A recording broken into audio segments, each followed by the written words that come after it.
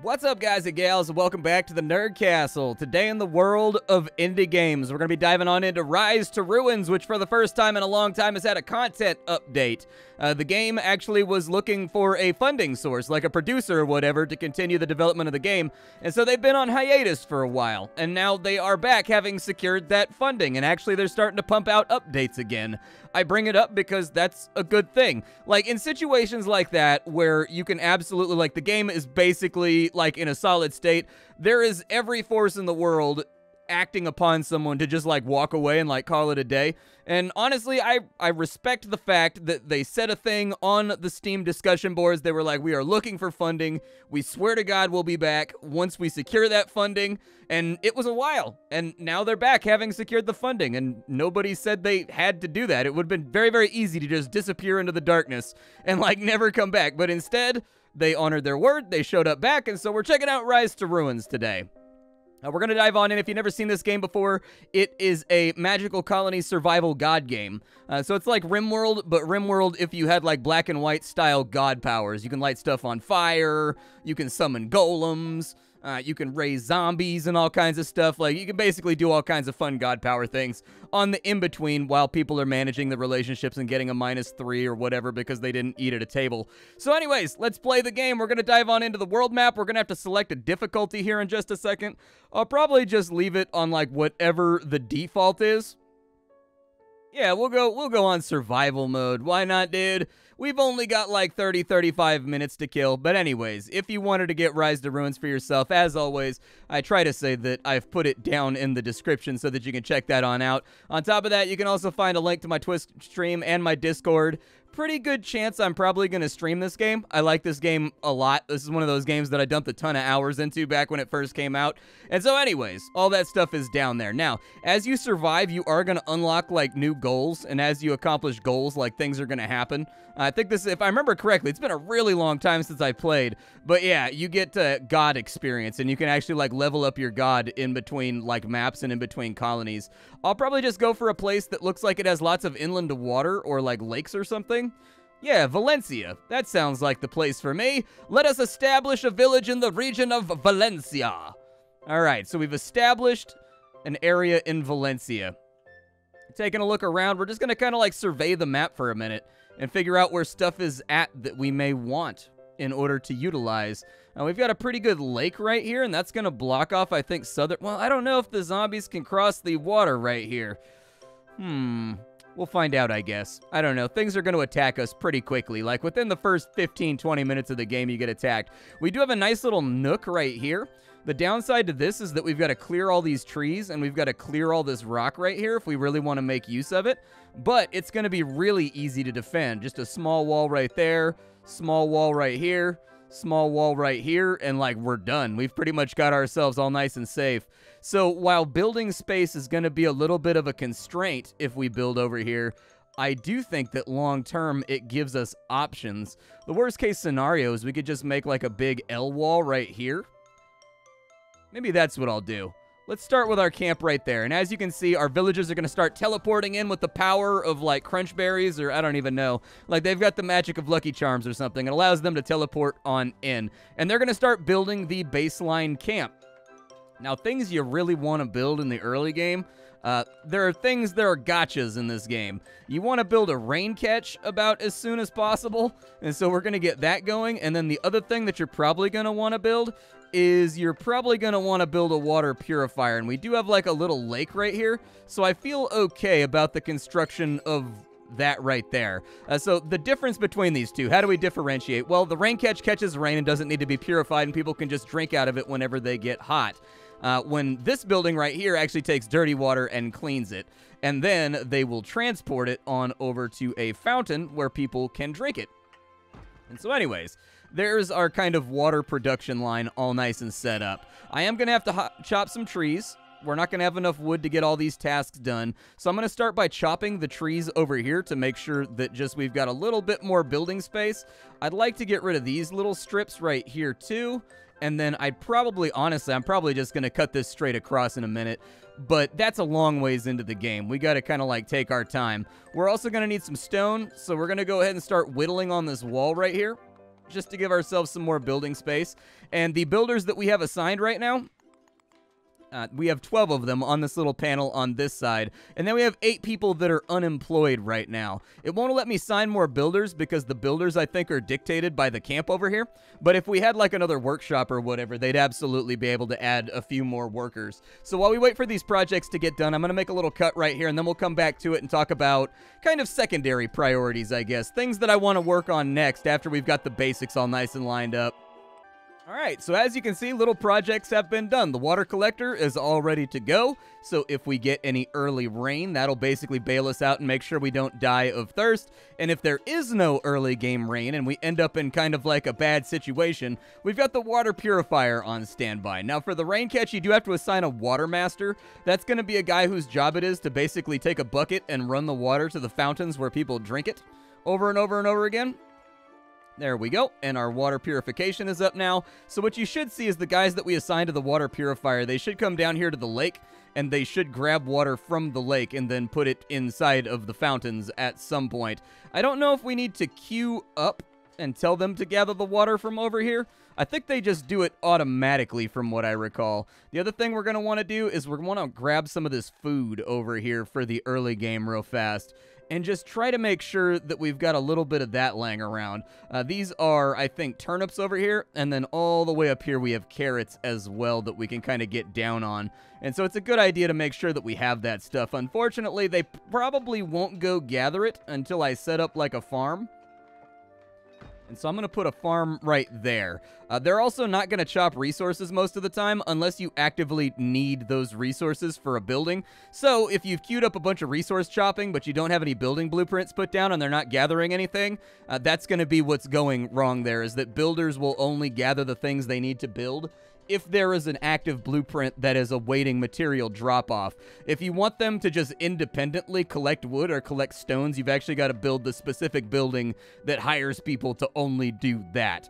We are going to get some immigrants pretty soon, but I don't think we have to worry about them for right now. There's our first fountain right there. As you can see, it is quite dry and quite empty, unfortunately. I actually did have to queue them up to go and grab the water. I totally forgot about that command. It's been so long. Apparently the harvest food and water button does it. I thought it was just for food. It's been a while and my recollection was unfortunately poor, but as you can see, they're gathering up dirty water, and then the water master should bring it over here and boil it so that it becomes pure, and then they'll dump it off inside the small fountain. I don't know if this water is going to deplete with time or if this reservoir is going to refill with the rain. I actually don't know how complex that mechanic is. Apparently, somebody's burning up right now because, oh yeah, it's pretty warm outside. Okay, we got to build them some houses, too. We've got a lot of tasks that we need to get underway in the early game. So let's go ahead and jump on back, and we will go to our housing, and we've got dog houses.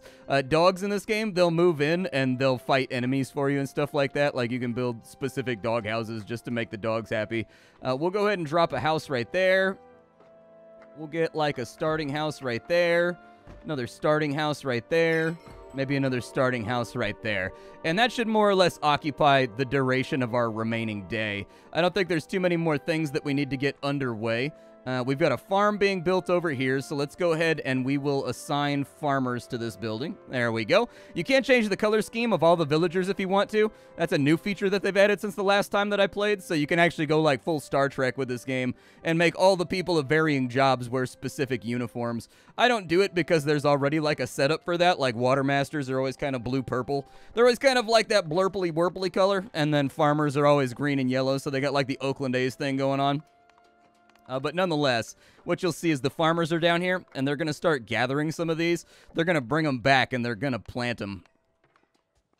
Oh, yeah, look at that. The water's getting kind of low. Yeah, okay, fair enough.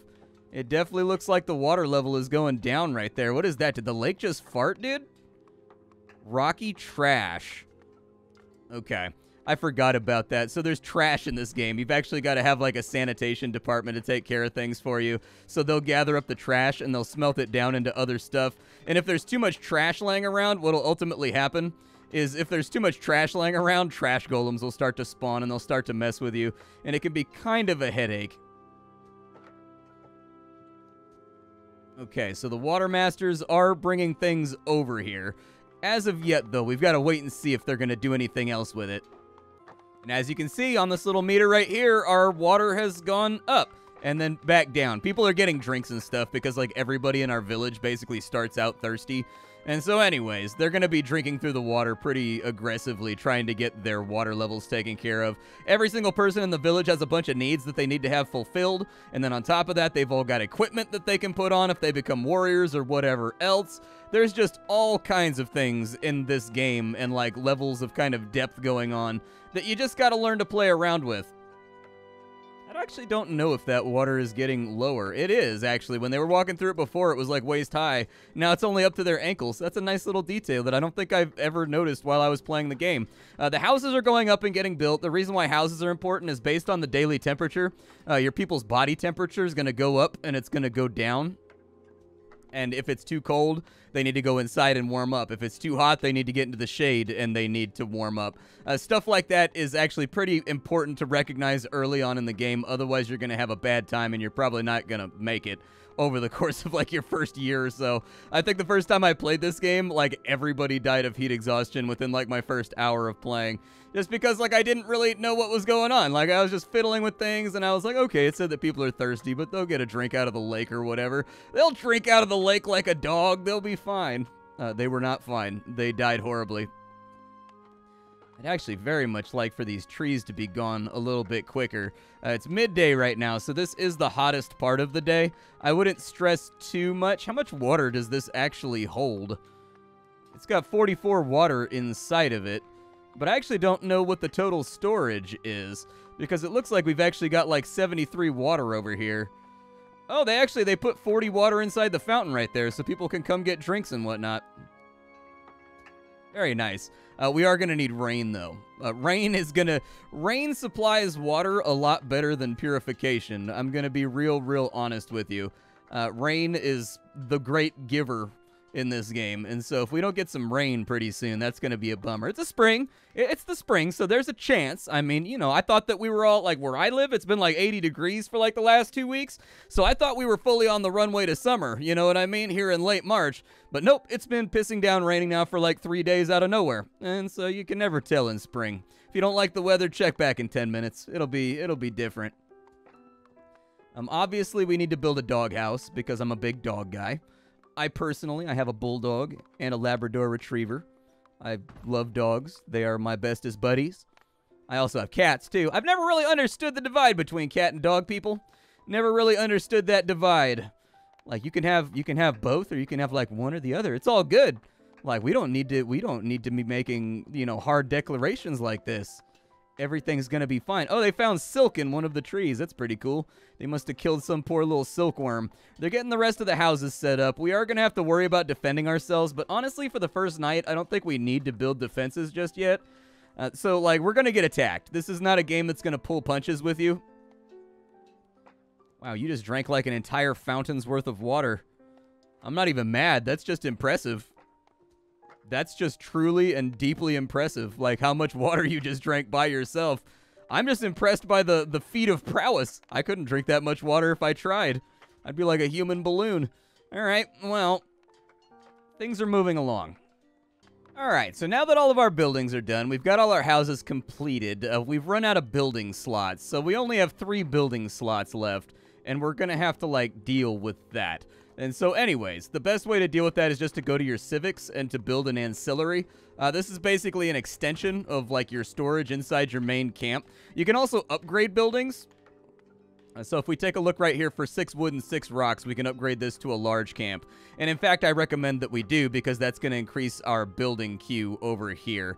So that's our home occupancy, sorry. There it is right there. You can only have a certain number of buildings in this game until you expand, like, the central buildings and make them larger.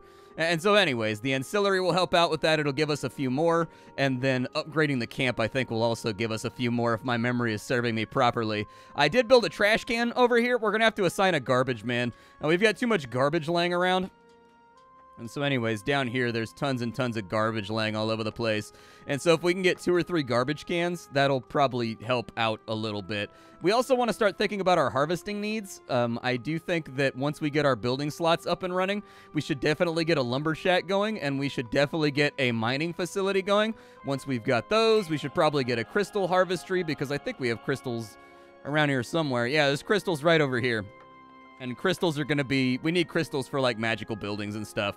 So this game also has, like, an aspect of tower defense to it.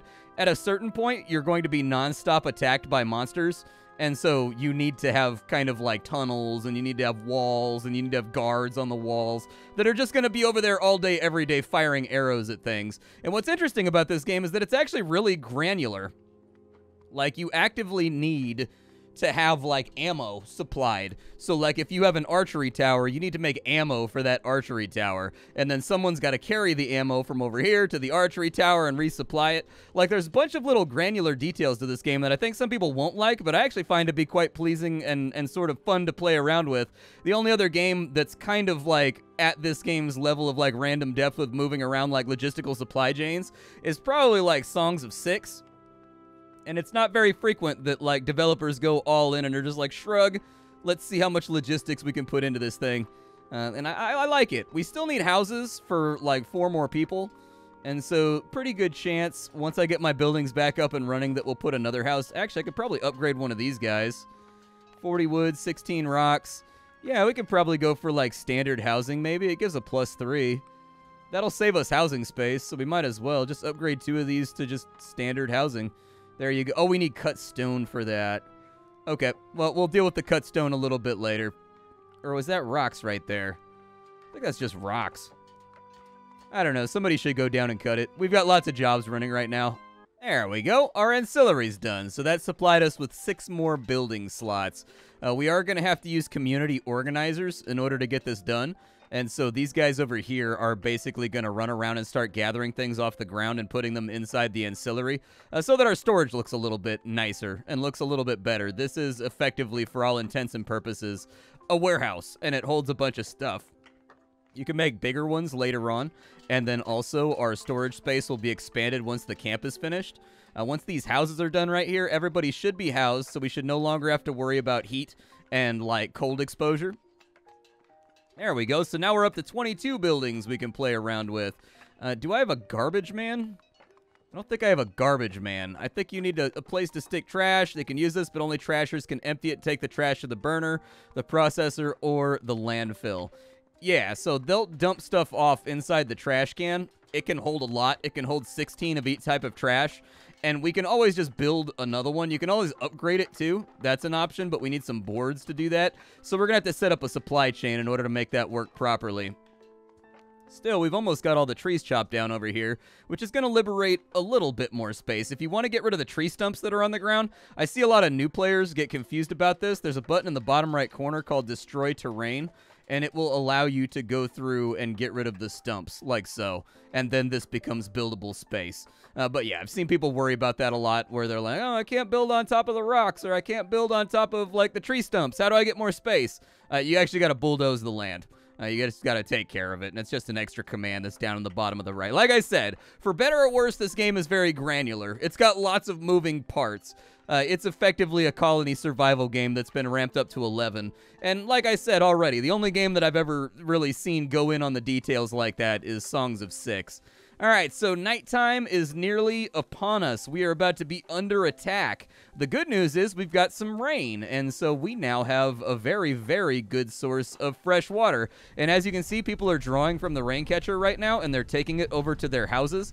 They do that on purpose so that if there's a shortage, they have a stockpile in their house that they can live off of for a little while. So our first level 2 house is up, which is great. Dusk is coming on in, and so we've basically got 90% of our population housed right now. Because I'm bad at math. We've got 18. Actually, I did it in my head. Yay! 18 out of our 20 people are housed at the moment, so that's good. And as you can see, they're moving resources and stuff around. Just prepping for the new arrivals. For the life of me, I don't know how you fit 7 people inside of, like, a shanty shack. But we figured it out. We have mastered the physics of the situation. We are going to destroy some of these trees down here, I think. I'm going to try to do it carefully without destroying my source of food down here because these turnips and whatnot will regrow. But sometimes you mess it up, and it is what it is. The good news is the rain refilled the lake, so it's actually waist high again. And the monsters are enraged. What are they mad about? I don't know, dude. The monsters always seem to be salty about something. It's kind of like when you're washing the dishes, you know what I mean? And you're like washing a bowl, and the water catches the angle of the bowl just right, and it launches water onto your shirt, and you feel like that overwhelming feeling of rage for just like that briefest of seconds. Your monkey brain is just like, ah! And like you want to lose it. And you like want to just be like, ah, I hate dishes, and like throw the bowl at the wall, but you don't do it right. But for that brief like microsecond, you just get like irrationally angry. I like to imagine that the monsters dwell just in that headspace. Am I the only person that happens to, dude? I hate that so much. Like you'll be washing a spoon, or you'll be like washing a bowl, and for whatever reason, it'll catch that angle in the bowl just right coming out of the faucet, and it just like launches into the front of you like a super soaker. Ugh! It tilts me. I hate it when that happens. Sorry, I feel like I got off on a tangent here. I feel like I got off on a very real tangent here. Let's see. We've got... Actually, our woody trash is almost full. Are people fighting? Oh, yeah, dude, there's a zombie down here. You can click on that right there. That's a resource. Like, all that stuff is called essence. Later on, you're going to get magical pylons that collect the essence from anything that dies, and then you use it as fuel to basically power your magic spells and also your towers and the things that are defending your village. And so there is a layer of complication here. This is a Cullis gate. You can throw stuff inside of it. When you throw things inside of it, you get more mana, so it's a nice thing to build next to. And, like, honestly, one of the reasons why I built over here. So as you can see, the zombies have arrived. My villagers are fighting with them and whatnot. Don't worry about it too much. Your villagers are actually pretty sturdy in this game, at least for the first night. Like, they aren't in too bad of shape. You will be, like, fine. I don't think I've ever lost the game on the first night by not building defenses. I think you're, like, fairly safe. One thing to be aware of, though, is that they do have, like, bravery and, like, cowardice. And so they will only fight enemies for, like, a certain amount of time before they run away and flee. Basically, they've got, like, a health trigger that, like, when they hit a certain health level, they bail out. And so, unfortunately, our stockpile is taking a little tiny bit of a scuffing right now because they came in from the south and nobody really defended the stockpile.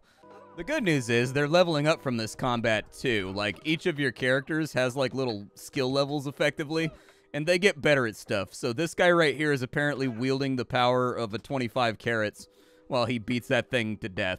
This game is going to have all kinds of humorous stuff like that that's going to come up from time to time, where like a villager picks up a carrot and decides to beat a zombie to death with it.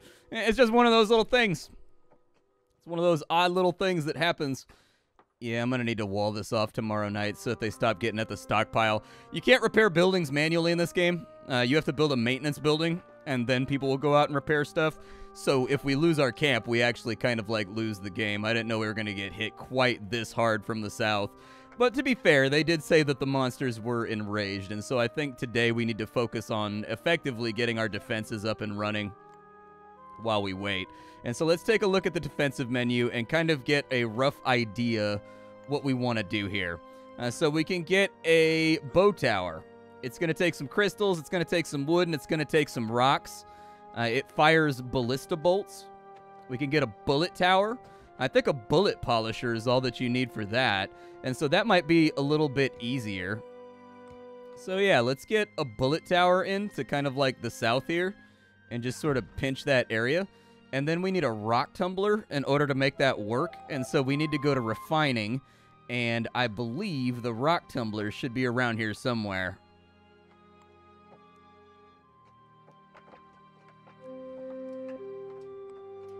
There we go. So we've got a rock tumbler on this side. The good news is we did not get attacked from the north. And so that makes me pretty happy. We also have nomads coming on in. And so really what we'll try to do today is we'll try to get like a bullet tower in right here. We'll try to get a bullet tower over here. We didn't get hit by anything from the north. And so I'm not that worried about it. These buildings down here, they are reclaimable. If you want them, you can come down and get those buildings.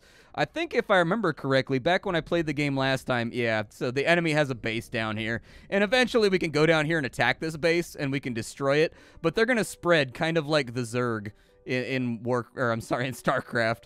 I almost lost all of my nerd credibility right there, dude. It almost happened. I almost embarrassed myself. All right.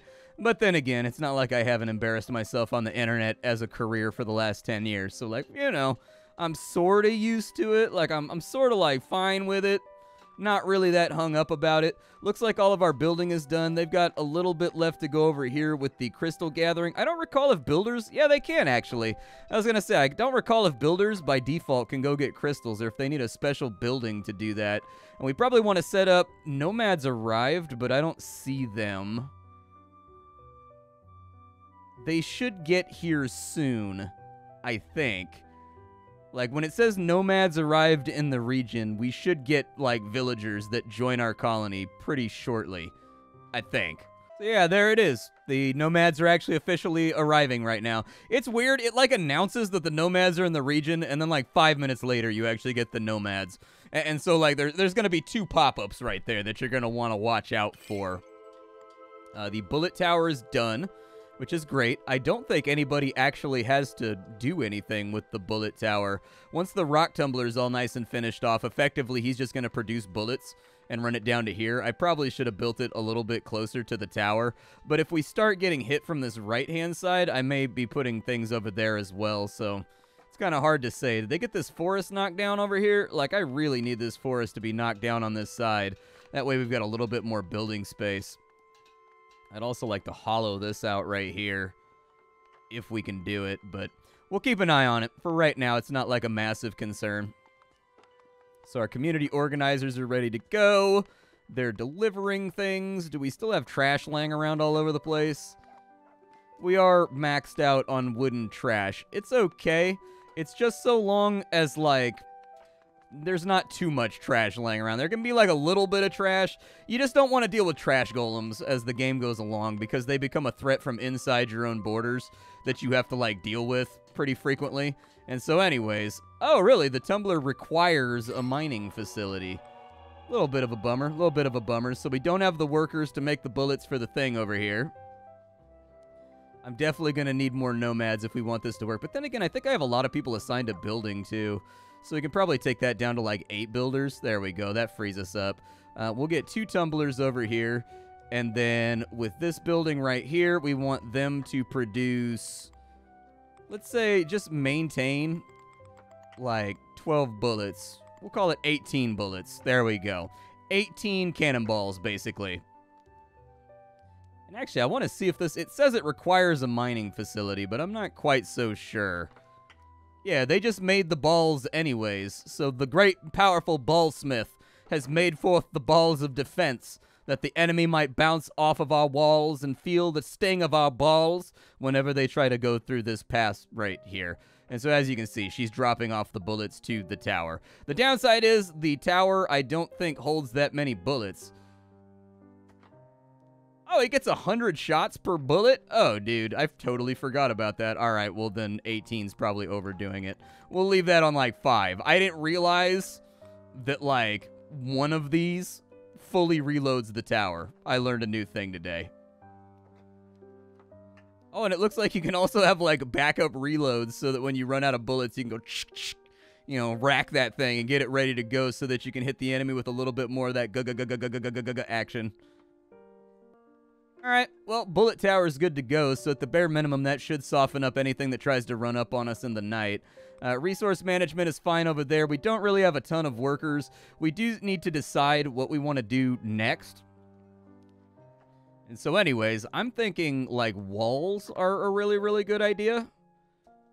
That's just kind of where I'm at with this situation. You can do a curtain wall, but that requires cut stone.